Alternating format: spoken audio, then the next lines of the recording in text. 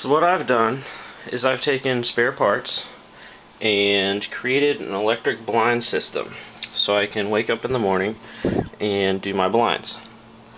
What we have here is my first prototype using single pulse switches, little buttons that just complete a circuit.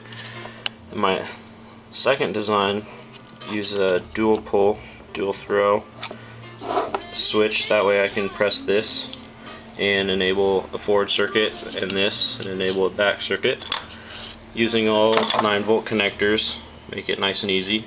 I also put Velcro that I had lying around on the front and back, and with this I can take it and put it over onto my blinds. The way I did the blind system was I took a regular screwdriver, the electric powered screwdriver you can find at Walmart for $8, just one I had lying around, and removed the battery from it, which would go right in the back, and instead connected one little speaker cable that I had floating around, put some duct tape around it, and tied off the pull cord. The power cable runs all the way down the edge and goes right onto the wall where I can fasten the Velcro from the switch I made.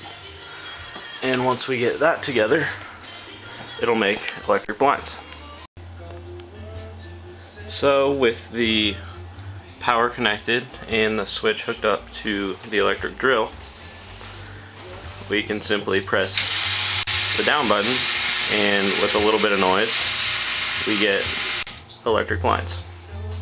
Thanks, Casey. You're welcome. Ain't that nifty? All for under $8 if you bought new, or for practically free if you have the stuff on you.